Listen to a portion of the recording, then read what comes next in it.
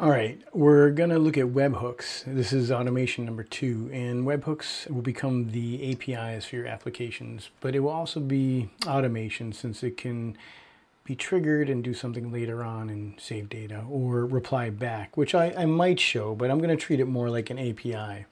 We're going to end up with something like this, and I just pasted this over because, like I said, it's just JSON. You can easily copy and paste these elements into other workspaces. And we're going to take a webhook and we're going to parse it because the goal of this webhook is you send in a URL and it will return whether that site is spam or not relative to the particular prompt we have in place. So at this point, we get the webhook, we send it to Firecrawl to scrape. There's so many ways to scrape. I just happen to be using Firecrawl. And then we have the LLM decide whether it's good content or bad, a spam or not. In the particular use case for this was the user gets a lot of links they have to post to their site. It was Laravel News, and this saved him a lot of time because he didn't have to look at each one and verify it, right? This webhook can be triggered and then reply back to his system.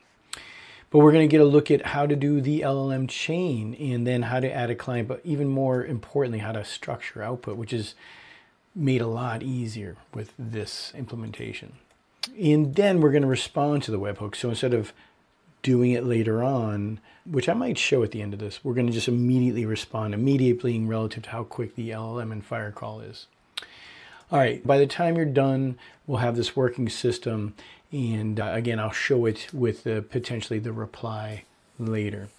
Now, let's remove everything from this board. And I'm just going to choose it all and go to the empty board that we're going to hit more often. And let's see what we can start off with. So here we are, and I'm on my local. And we're going to add our first step. So the first step is going to be a trigger, and I'm just going to use, not this one, so let me delete that one actually. I'm going to use the webhook. And so now it gives us a screen that says, here's your testing URL and what type of webhook. And the path, which you can change. You can make it a nicer path. For example, we don't want an authentication just yet, and there's no options we want just yet. We could later on require a token. We could do authentication that way as well. But we're going to do a post, and we're going to post that URL. So now let me grab Postman, and let me update this so it actually works. Let me click cancel. And now we're going to send something to that URL. So let me send it, and we're going to see our first problem. It's not registered. And what that means is this. That particular webhook isn't active because this is not active. But this is not going to do much if we make it active. So let's do a test. So what we need to do is we need to listen. Now, once we listen, we can send it over. And there we go. Now, later on, this won't return a reply because it's in testing mode, and we'll see that in a moment. But for now, we're all done with that. We see the data here, though. This is what's really nice, and we're going to pin that data, so we don't have to keep doing that. And that's another thing to learn with N8N is that we can pin the workflows. We can pin the data so we don't have to keep coming back to it. And then the next node can benefit from that, so you're not running it all over again. So what do we got? We got headers, we have body, and we have the URL. This is all we really care about in this case. Now, if we close that, we can then add something. So that's where I'm going to add Firecrawl. Now, Firecrawl, for some reason, isn't here, and I should make a custom one. But we're going to make an HTTP one. So whenever you're stuck and there's no node for your API, you can just make one pretty quickly. And I'm going to go copy some stuff over. So it's a post, and it's a URL for Firecrawl. Oops. And it's going to have authentication, but for some reason, I put it as a bearer token in the header. I'm going to try not to do that. Let's try it with the right way. So predefined are all of these different credential types. I haven't seen any way to do this here. So then what I usually do is I use generic, and then I'll set it to header auth, and then I'll create a new credentials. So when I first did this, I gave it a name that didn't work. So we just want to name that authorization. This is where your name goes. And this was really tricky for some reason for me to really see that I could do that because there's no edit button there. And then we're going to put in the particular string it needs, and it won't show it, which is great. And if you're using a known provider, it would actually test it out for you. We'll come back to that later. So this should work. If it doesn't, we'll just do it the old-fashioned way. So now we're going to send a body, and we're going to send it as JSON, and we're going to use JSON. You could use the fields below. I haven't done it that way either. Let's see. I'm not going to, but you could do something like URL. And we're going to see a lot of this is where you can just start dragging things over, which is really nice later on. So that's key. But in this case, we're going to say send body. We're going to say JSON, using JSON. And then I'm going to copy this over and we'll look at it really quick. So this is the payload that crawl expects. And this guy here, all I had to do was make this payload and then drag that over. And sometimes it doesn't perfectly drag, but you can just move it. And it even shows this little preview, really nice. And I could pop it out if I need more room. Again, sometimes it can seem like a bit too technical of an interface, but it actually does a good job overall. All right, so now we have that. So now we're saying, hey, when this comes in, let's go to Firecrawl and let's go scrape that site. And let's try it, because again, we have the data pinned over here and we're gonna test it here. And we didn't have to run the webhook. So we sent the data and it grabbed it, title, language, everything. And I'm going to pin that, so I shouldn't have to keep running that. So now we have those two. Now the next one we want is the actual LLM. So this is the tricky one. We are going to use these eventually, this one. This is a really good one. It has tools and so much more. I should probably use it here, but I'm going to start off basic, and it happens to be called basic, so let's go get that. And we're going to start off with this guy. Now, you'll see it has this chat interface. I think I showed this in the last video, but we're going to delete that. And what we're going to do is add a model. And that model, I'm going to use Anthropic on this guy because I needed a bit more. I guess Grok could do it. I have had trouble having Grok do structured data. Now, we have to have our system prompt, so we can do this together because I don't think it's a lot of typing. But I'm going to force a required output format. And this is what I'll do now, and then we'll come back. So now we have this new option here. And it's here that I'm going to give it some structure. I'm going to say, okay, I want to give it a structured output parser. And I'm going to give it this structure. And hopefully that will help keep it in line. It's really nice, actually. It's very consistent. Stuff I wasn't able to do as easily with just code. I know ChatGPT is really good, but it's been a lot better with this, I think. All right, so now we have that. So let's go to our LLM. So we're going to say, okay, we're going to define below, and I'm treating this as my system prompt. So basically, this is the kicker. Let me grab that. So your role is help decide is the quality, it's technology, site, and news. If it's about buying a car or hiring people, don't do it. Otherwise, let me know how good it is. Now, what we want to do here is we're not just finding the format here. I'm going to let that other node do that, but sometimes I would do something like format the output, or I would have another area called task. So this isn't the best prompting. Oh, there it is, task. And I don't do the format output. I'm going to let that other element do that. But then we're going to add a prompt of the user. So there's the system prompt. So it's interesting. Why not put the system prompt there? It probably would be fine.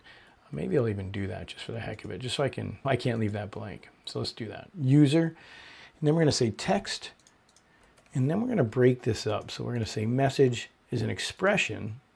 Let's do this. And we're going to pass in some data. So obviously I pasted some old data structure. So let's look at the new one. So we want the URL that came in, which is funny. I don't know why I referenced that. I want to show something here. This is another amazing thing with Node, or at N8N. We have two now nodes before us. So I could grab the URL from the webhook. I don't have to grab it from the node in front of me. And then here I could say, okay, what is it that we want from here? Oh, yeah, that's what it was. It grabbed this title. So let's go grab that. One moment. Let's get rid of that. And then we have our node data markdown. And then we have our description. Now it's interesting. It didn't come up with a description. So we're going to say title in the markdown. So body and title. I don't need it twice. Let's remove that out. Okay. So we get those two things for us. Oh, and it even shows us here. So we're going to hand the LLM the title, the URL. Title's not that great. My site doesn't have good titles. And then the body. Okay, looks good enough. So now we have our message, user message, and we have that. So we could actually test this using the pinned data from before, and then spam is false, because it happens to be a technical site. If I put into there, we'll do a test after of a non-technical site. So let's see. So we got this, and now we want to send it back to the webhook. So right now a webhook comes in, it does all this stuff, but nothing comes out of it. So let us do this. Let us do another one here, and we're going to do a response. Let's see, add another. So I'm going to do webhook. Sometimes when you search, you won't find what you're looking for if it's a trigger, but I know on the webhook response I will. So we're going to respond to the webhook. Now, we don't want the first incoming. I want it to be JSON, and I structured it a certain way so that the user of the API would know this. JSON, and then again, let's pop this open so we can see it. And there you go. It's going to give us that information on the return. Again, I could have, did I do this here? Yeah, I could pin this here as well. So you see, we don't have to keep running that. And we could, I don't know if running this does anything. Yeah, it's not much. But now we're going to go back to this webhook and say, okay, we don't want to respond immediately. We want to respond using the webhook node. And that is about it. We have now created a webhook that will do some work and then return back to itself. Now, let's see here. Let's go back to Postman and try this out. Let's see. Here we go. Now again, you'll look here, it says test. When we boot this up, we have a test URL and a production URL. So it just changes test to non-test. So we're going to say test the workflow.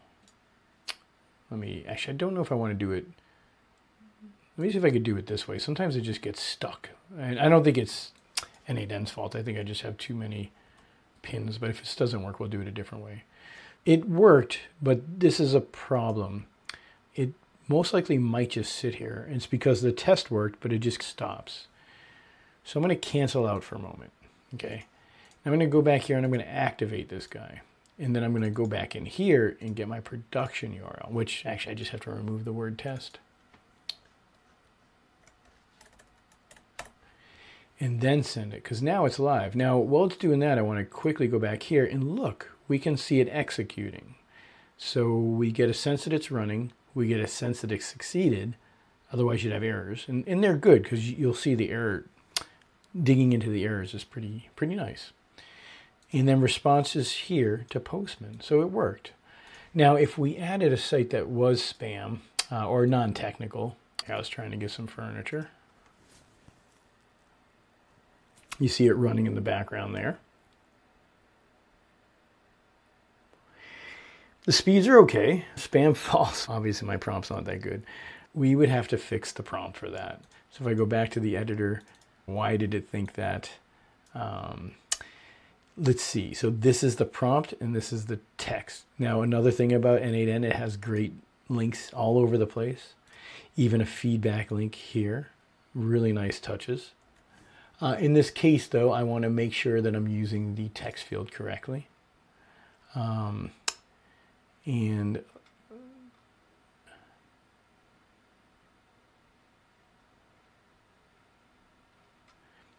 this one they don't cover.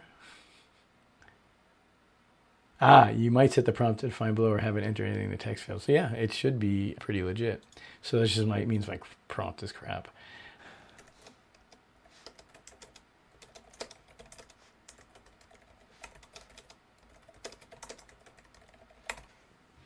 Give it a go. I click save and we'll send it again. If it doesn't work, we're dealing with a bad prompt. But the point of N8N automation is hopefully clear. Target's still not spam, so we'll come back to that. So we see how a webhook can work, and we see how we can plug everything in.